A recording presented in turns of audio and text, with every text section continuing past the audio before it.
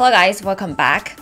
By looking at the title, you'd probably be like, this gal is crazy because obviously Python is the highest in-demand programming language among software developers and data scientists. And yes, I totally am on board. I know Python is user-friendly because of its simple syntax, and it's also extremely flexible and versatile. It can be used for web development. It can also be used for data analysis and machine learning. Plus, Python has an inclusive developer community globally to provide support and help. These are the advantages that are boosting Python's popularity right now. And with that being said, I think some points of Python will break its popularity in the future.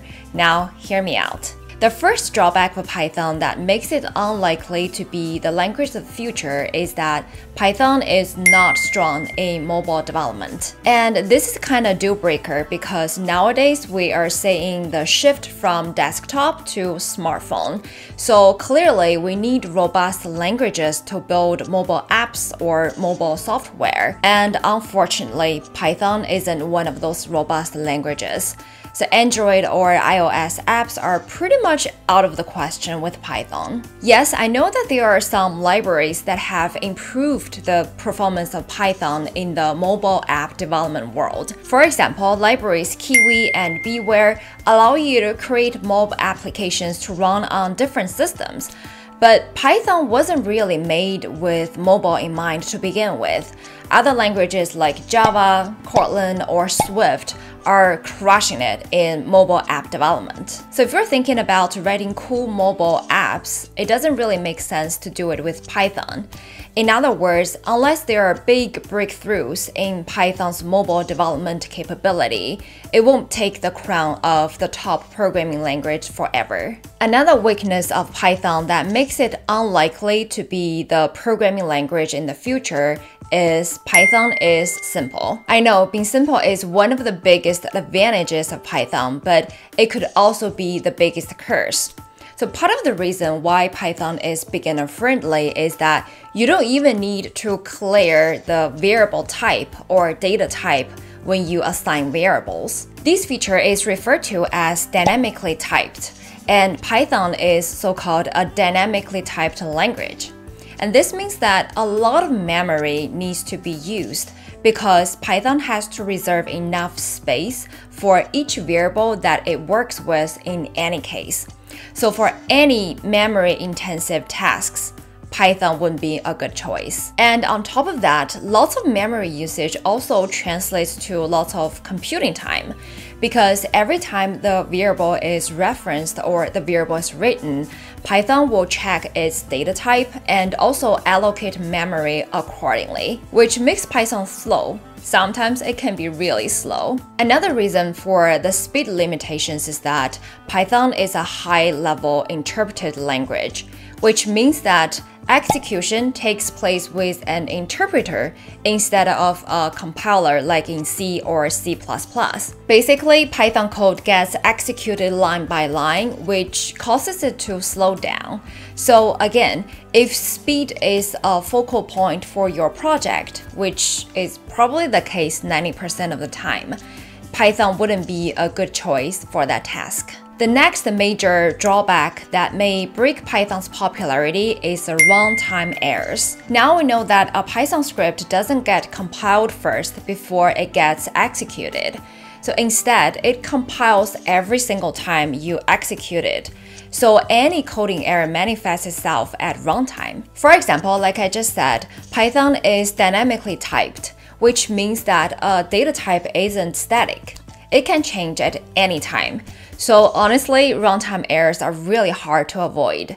And this really leads to poor performance, unfortunately. And for more complex programs, it could be extremely difficult to debug. So as a developer, you will have to dedicate lots of time to run rigorous testing in order to get the desired outcome. Now, the very last fact that sets a timestamp on Python is that it's flexible, but not flexible enough. I will take the Lambda as an example. So the Lambda expression exists in pretty much all programming languages, like in C, Java, Ruby, Python, R, you name it. So we can think of a lambda as a small throwaway or unnamed function you pass to something else immediately upon creation. It's used to define a function within another function, so it's quite a useful feature for functional programming. So as much flexibility as Python could offer, you would think that lambdas should be as well flexible, right? But the reality is the usage of lambdas is rather restrictive. So for example, you can't specify any statements in a lambda, otherwise you will get a syntax error.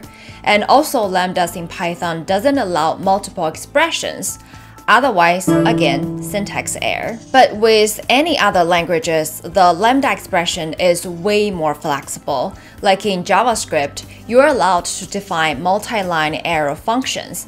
And even in R, which is another super high-level programming language, you can add multiple expressions by using a curly bracket. Honestly, it surprised me when I first learned about the restrictions of Python lambda expressions. Now you may be like, well, this is really a minor issue. Do you really claim that Python isn't the language of the future because of how lambda works in Python? Well, I do think this reflects some design flaws of Python, and I do think that Python will probably remain stunted for its insufficient lambda syntax, at least partially. Now, with all these Python drawbacks in mind, I'd like to briefly touch on other two fast-growing languages that may overtake Python as a top programming language. For developers, Go or Golang is on the rise.